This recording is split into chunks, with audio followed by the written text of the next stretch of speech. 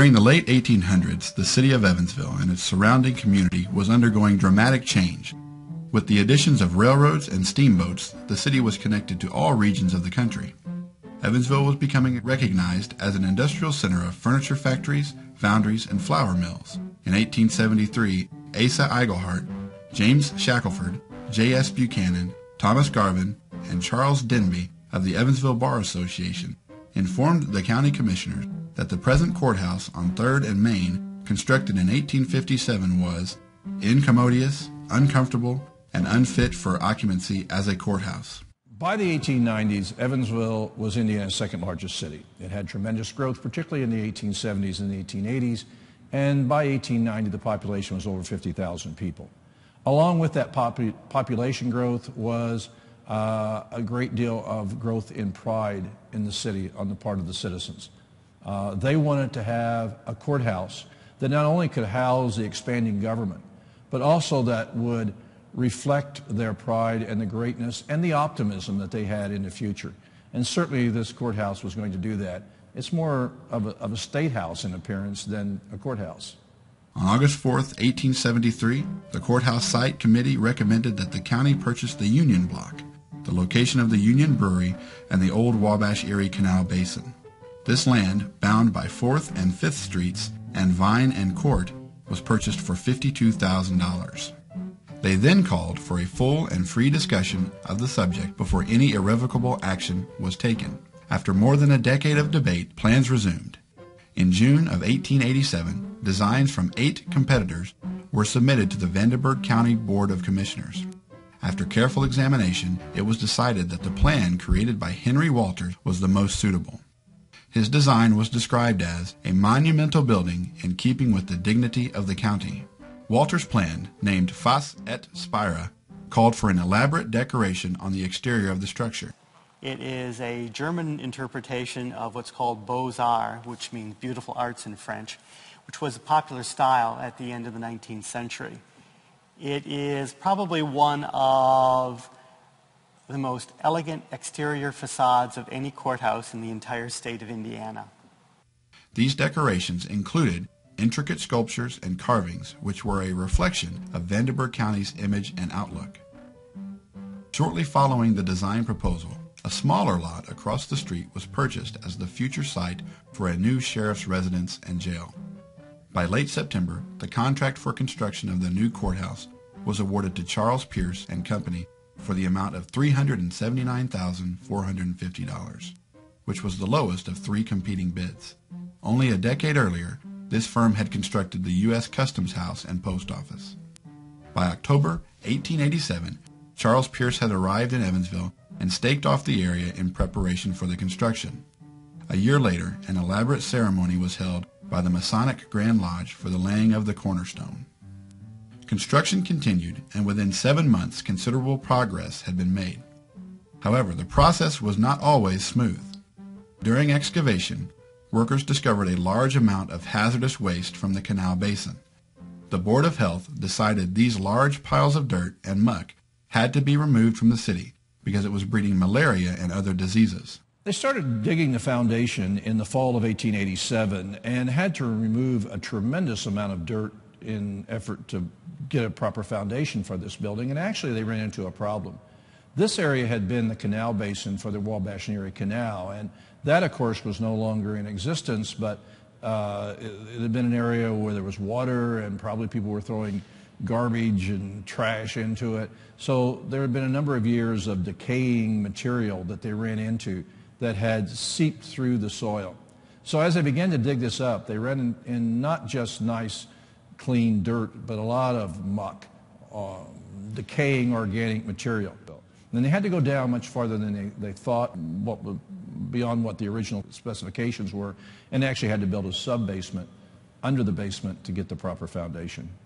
Later, 2 workers, Adolph Rice and Lewis Heck, fell 70 feet from the south corner dome of the courthouse. 2 men were working on one of the small domes of the building. They were actually putting on paper in preparation for putting on the roof. They were being held in place with a scaffold held in place by a rope. The rope broke. They fell some 70 feet.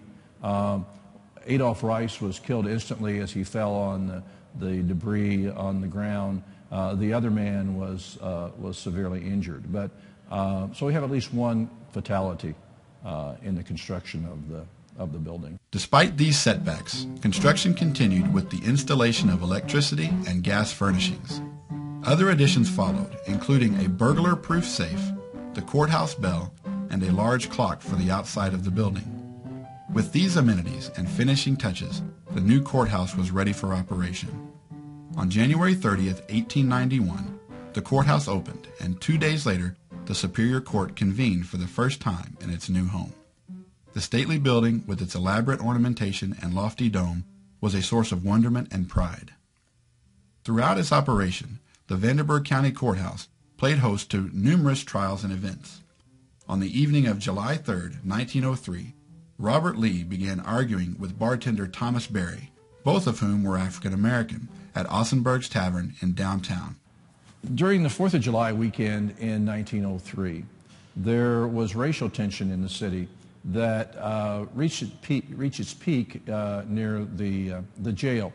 On July 3rd, an African American man had shot a white police officer. The police officer died the next day, and mobs began to gather at the jail for several nights, actually, to try to get to the man accused of shooting the police officer. The governor called in the state militia, and on the night of July 6th, there were about 100 members of the state militia were in front of the jail. The crowd gathered. There was some throwing of objects. A shot was fired. The militia returned the fire, and in a very short period of time, 12 people were dead and 30 were injured. The town eventually settled down. Now, they had actually removed the prisoner and took him to Vincennes, although the mob probably didn't know that. In 1916, Harry Gardner, also known as the Human Fly, came to Evansville to climb the massive courthouse. In a demonstration promoted by the Evansville Courier, Gardner climbed from the ground to the flagstaff. The crowd stood awestruck and quiet for fear of making the stuntman nervous.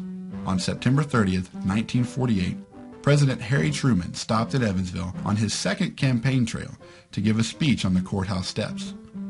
Over 20,000 spectators crowded the courthouse lawn to witness Truman's speech, while thousands more lined the parade route hoping to see a glimpse of the president. Despite its great historical significance and architectural achievement, Vanderburgh County nearly tore down the old courthouse after it was replaced by the more modern Civic Center in May of 1969. It certainly was widely expected that demolition might be in the offing simply because the county didn't need it anymore, and it was an enormous building. When they got the estimates as to how much it would cost to tear down this building, they were just aghast, because with all of the stone, all of the brick, there was a huge price tag for tearing it down. The Conrad Baker Foundation preserved the brilliant structure from destruction by supporting its transition from a courthouse to a cultural and historical center.